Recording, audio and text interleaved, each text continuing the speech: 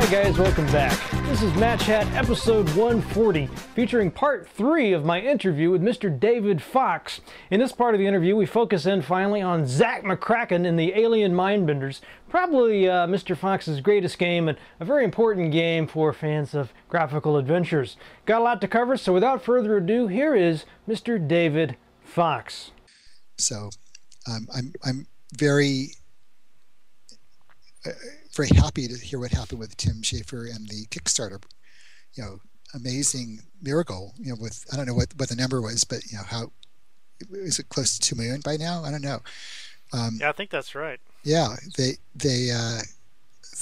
just shows how strong the fan base is and how strong people really want that kind of game. So it's great. I think it comes back to what you were saying earlier too about the marketers at these big companies saying this is what people want, and the people are saying no, we want something else. Right.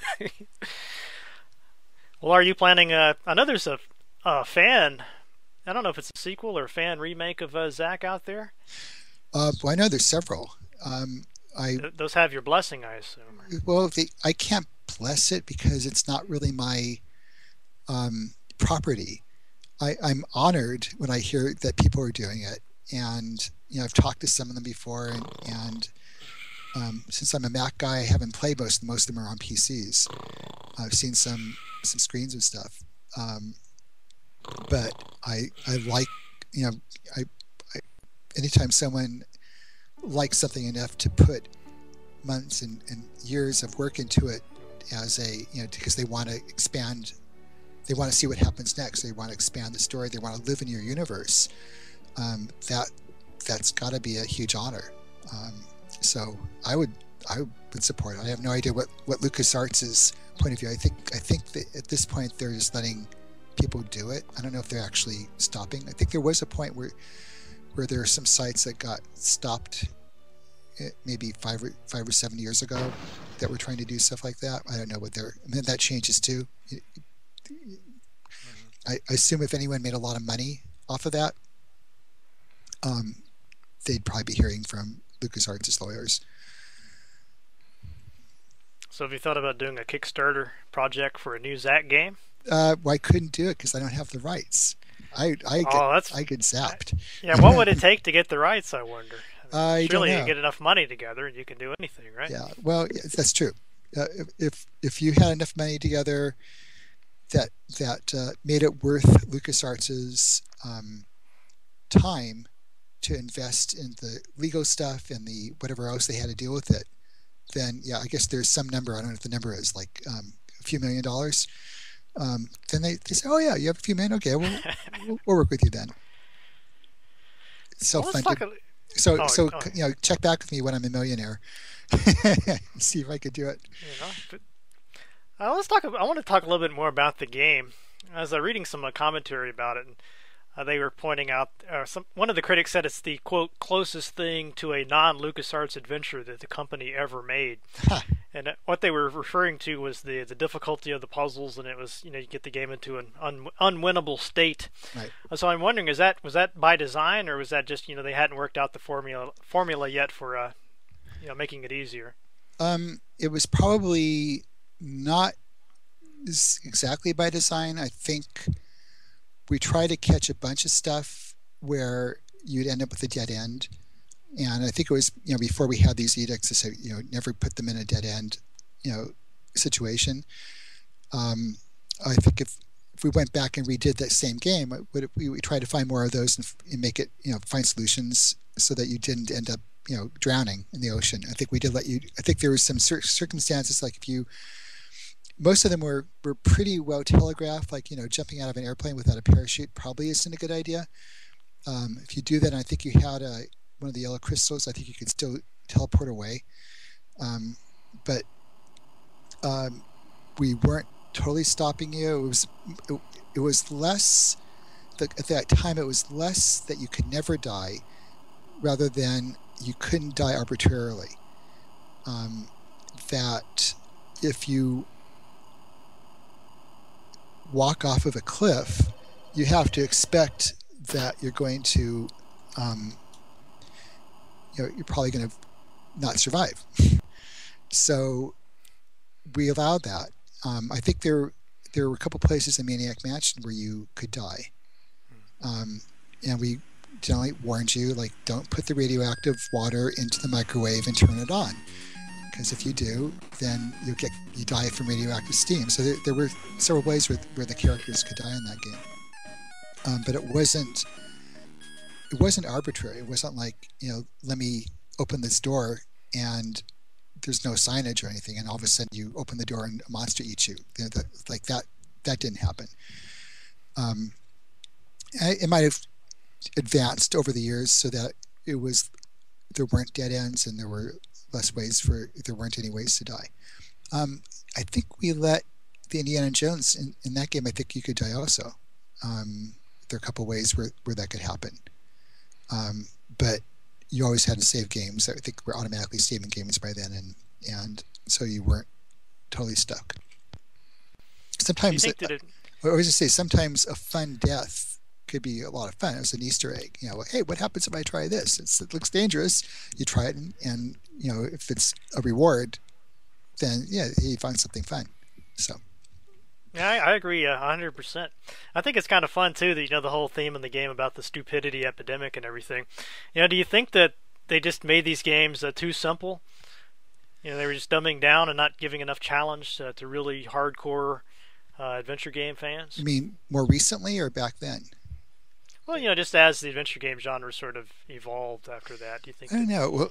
Well, I know that Brian Moriarty got a lot of flack when he did Loom, because it was a much shorter game than most of the games we had done before. I think people could finish that in a few hours, 2 to 6 or 7 hours, depending on how good you were.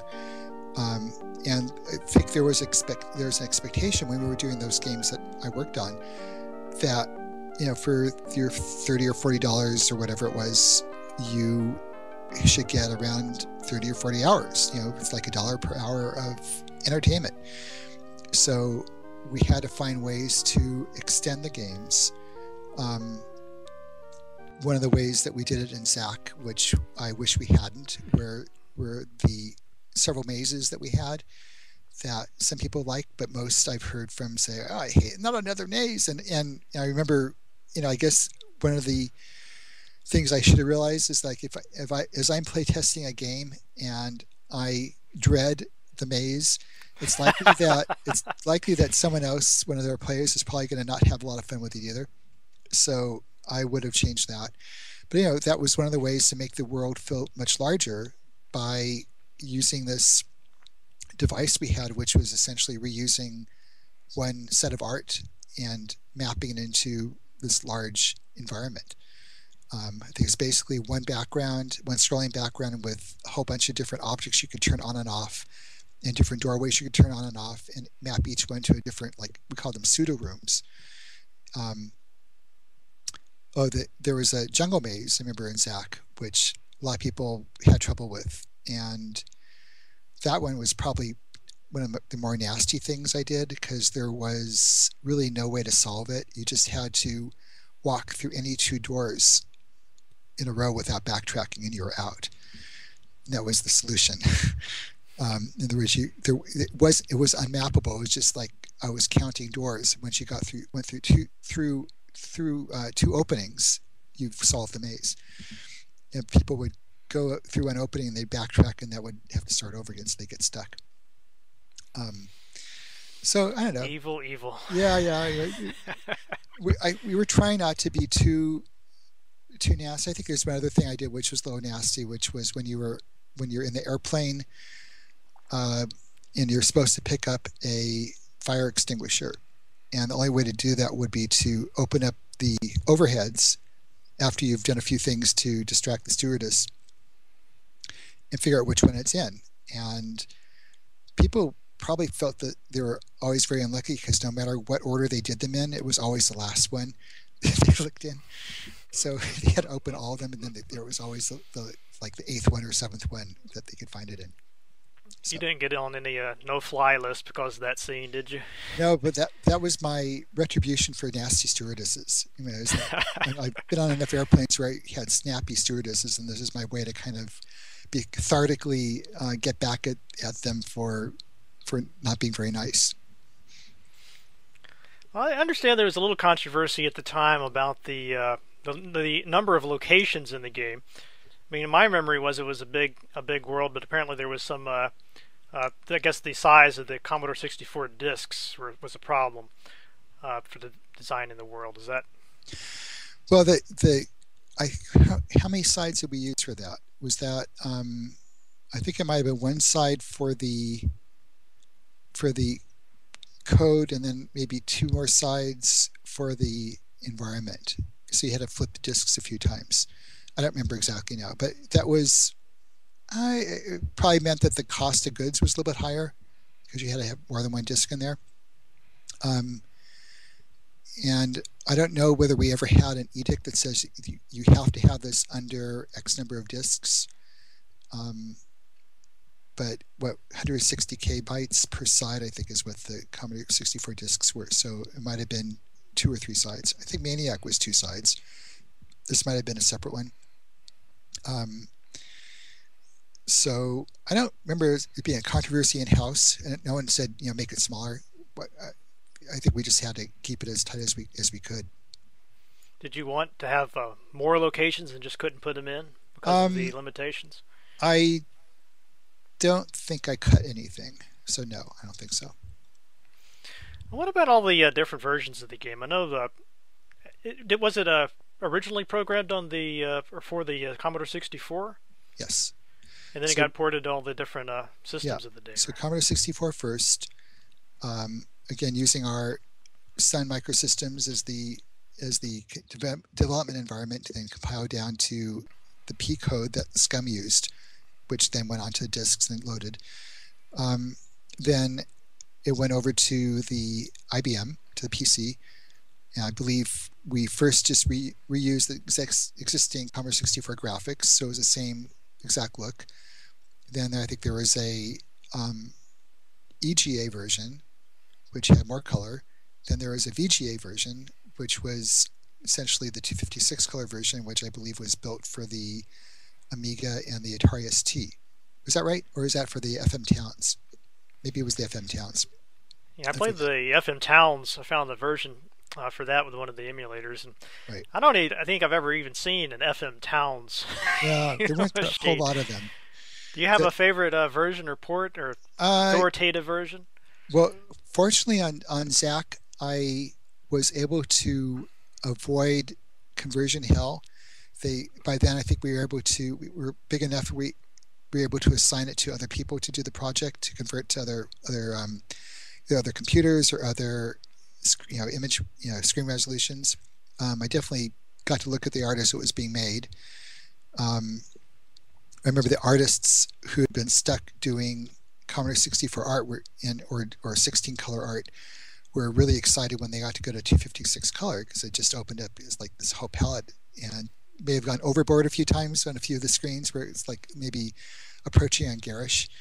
But I think probably the Amiga or ST versions where you have good sound. The FM Towns is really good, except I liked that they had this really nice music that was recorded that was being streamed off of the CD. But otherwise, they're pretty much the same game. I don't think there are any changes made to any of those. I don't think we ever did. There was no Nintendo version. There was for Maniac Mansion.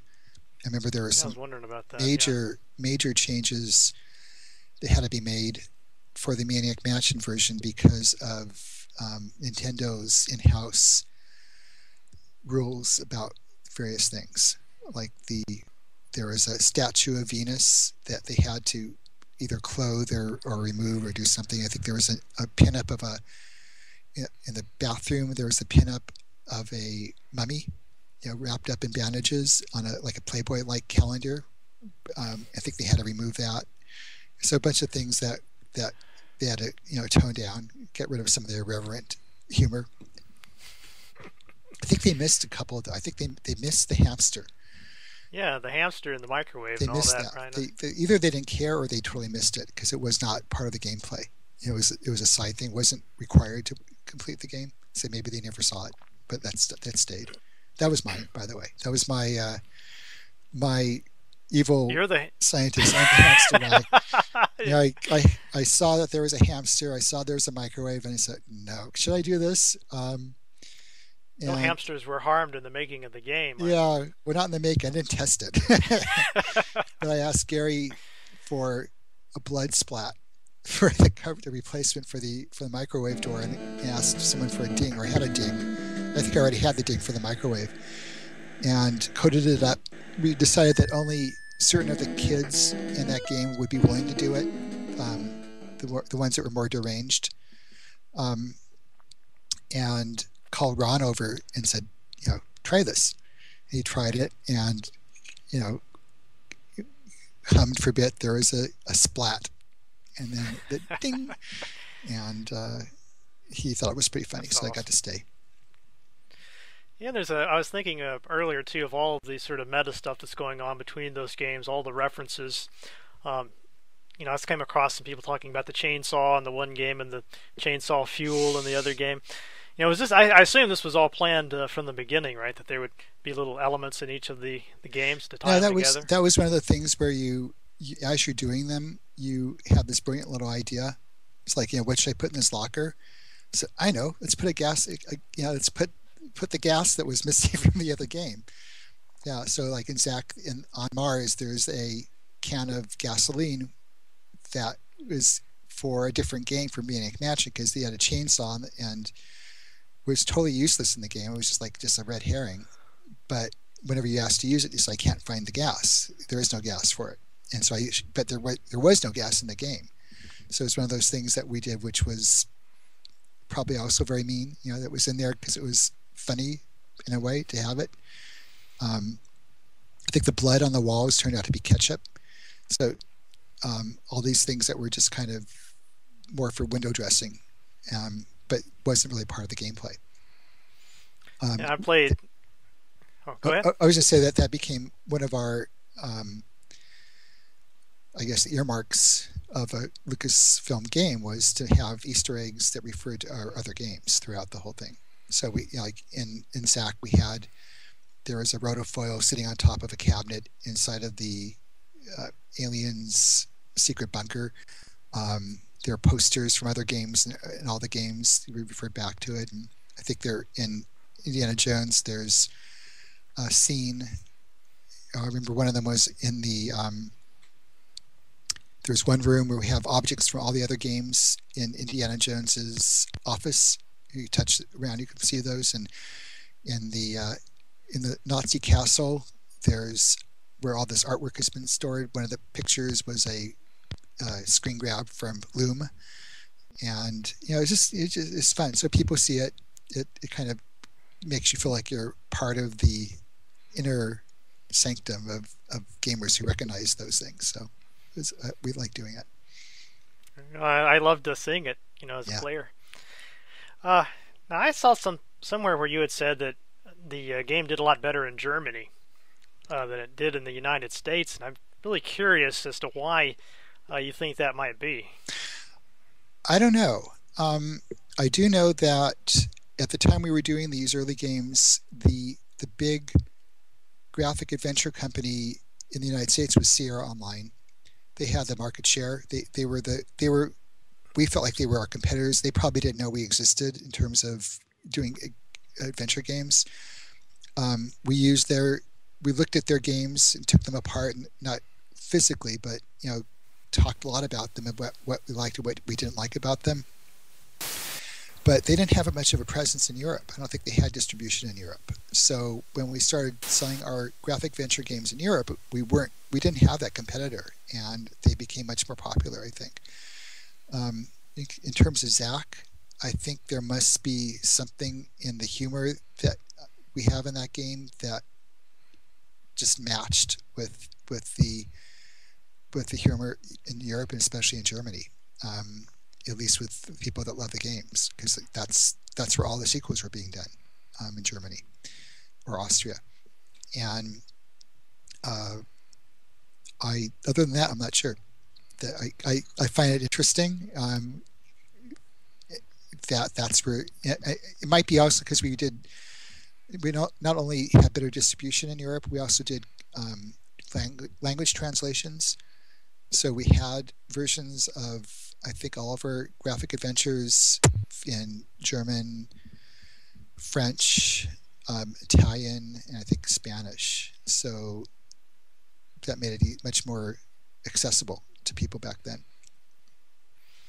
I know for the we filmed some interviews for a documentary project, and one of the people we interviewed was Noah Falstein, and he really emphasized that just this bitter rivalry between Sierra and Lucasfilm games. Well, if it was bitter, I think it was kind of like the bitter rivalry that you have with someone who doesn't know you exist. It was like one way. It was us like always grumbling and say, how come their games are doing better than ours? Or how come they're getting so much notoriety and ours are just, kind of not being, at least in this country, they weren't as popular. So yeah. I assume you played all the King's Quest games and all that kind of stuff. I didn't play a lot of them. I think I spent so much of my time coding that we ended up designating someone to go through the whole games and then do a walkthrough. Often it was Ron Gilbert. He'd go through the game and he'd have a bunch of save games and he'd go through and take it apart, kind of like a post-mortem, and say, here are some important scenes, here's what they did here. I remember working on the Indiana Jones game, and we saw a new Sierra game at that time. So this must have been 89, 90, I guess. And they had way more animation that we had been using in ours up to that point. And we said, oh my God, ours looks antiquated now compared to this. So we kind of in a few days cooked up this whole new animation tool and started doing much more cell animation for not for everything, but for some of the major puzzle solutions. So you have much more of a payoff when you did that. So we're always kind of watching them to try to be equitable. But I always felt like ours were better crafted just because they were. I feel like we weren't doing things just to kill you off for no reason. I think the one I remember was there was some game where you were walking up some stairs and you fall off the stairs and you die. And I think that's all of them, isn't it? Yeah, probably. And I said, I could walk upstairs without dying. Or there's another where you pick up a piece of glass or mirror or something and you cut yourself and die. And I say, yeah, come on. I've picked up glass. I might cut myself occasionally, but not enough to kill myself with a piece of glass. And so it just felt like they were looking for ways to kill you, whatever they could. And so what you said about our games, we were intentionally not looking for ways to kill you. We're looking for ways for you to advance and have really good payouts for solving the puzzles. But we didn't have that edict that says you can never die. It just had to be it had to be expected and foreshadowed or something. I wouldn't do that if I were you. Are you sure you want to do that? So I said, yeah, okay. Save your game first. Well, Darwin awards are awards too, right? One of the things I really liked about the game was, this was in Maniac Mansion 2. You can shift between different characters and play. The control will shift around. But I didn't see that. I don't think that sort of went away in the later games, right? What happened to that? Well, we had it in Zak. We didn't have the thing where you could choose X number of characters for your team in the beginning, which Maniac had, which made the game orders of magnitude more difficult to debug, because you not only had to figure out how to win it with a set number of characters, you had to figure out how to win it with every single combination of characters. There had to be ways to do it. So it just made the game much, much bigger, really. I think what I was looking for with Zak was to make the game bigger in terms of everyone's playing it, but not have whole bunches of areas where you would miss if you didn't play it with a certain combination of characters.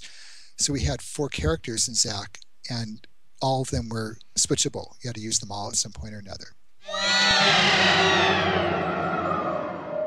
And that's all for this week's episode. I hope you guys enjoyed that. I should be back next week with the final part of this interview with Mr. Fox. Going to catch him up to modern times and find out what he's been up to since Zak McKracken. Be a briefer episode, but I think you guys will still enjoy it, so stay tuned. As always, I want to thank you if you have supported the show. It really means a lot to me. I was able to get the equipment that I ordered. I'm still one piece short, though, I found out this morning. So if you haven't donated yet and you wouldn't mind chipping in, I'd really appreciate it. I want to close this gap, put the last piece of the puzzle in so that I can start recording that PC gameplay footage in all its HD glory. So thank you very much, guys, for supporting the show. Now let's look at this Ale of the Week. So for the Ale of the Week, I've got an ale from the Netherlands. So, you know, maybe I'll toast Mark Verheer this week. He's a good friend of mine from the Netherlands. Hangs out at Armchair Arcade. This is a La Trappe or La Trappy, not really sure how to pronounce that, but it is a triple ale, which is my favorite style of ale. It's a Trappist ale, so this is brewed by monks, and I believe it's the kind of monks that don't talk, because their tagline here is "Taste the Silence." So, you know, we'll see what happens to my communicative abilities after I consume this. So I was looking for where it's brewed. Let's see.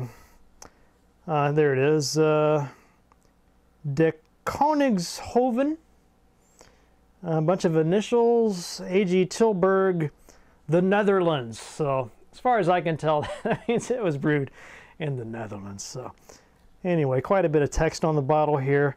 I guess maybe they don't talk, but they like to write a lot on their bottles. Got the good old cork here. Adds a little class, you know. It's a little more dramatic than just popping open a can. Let's see. Nice big bottle here. It's not very strong, apparently 8% alcohol, so not too bad. Really looking forward to this one. All right, so I've got the rather excellent drinking horn here ready to go. Let's give it a smell.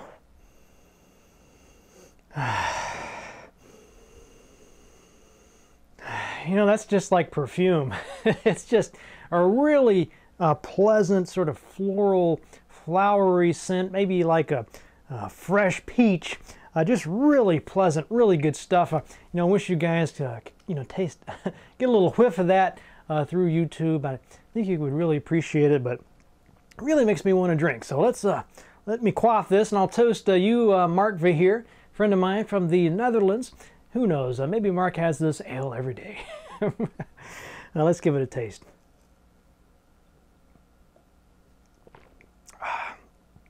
Now that is a very interesting taste. It's, you know, it's what I would say is complex. You really don't know what to make of it.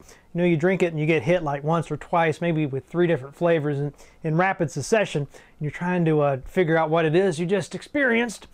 You sort of got a peachy thing going.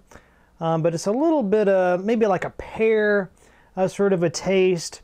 There's not much alcohol taste. You know, it's not like a back, well, like that aftertaste of strong alcohol that you get with some of these.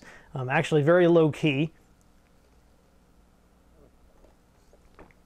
You know, almost reminds me of champagne, if you can believe that. But anyway, very, very tasty, very pleasant.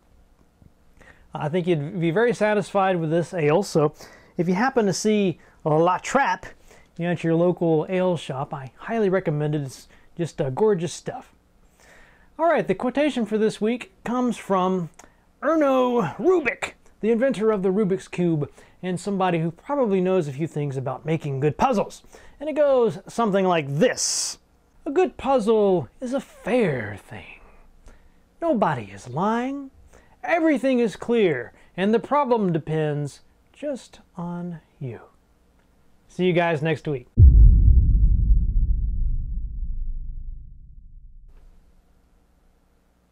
Hi guys, just wanted to add a little bit to the end of this video here and tell you about a new game that I've created. It's called Match 3 Invaders.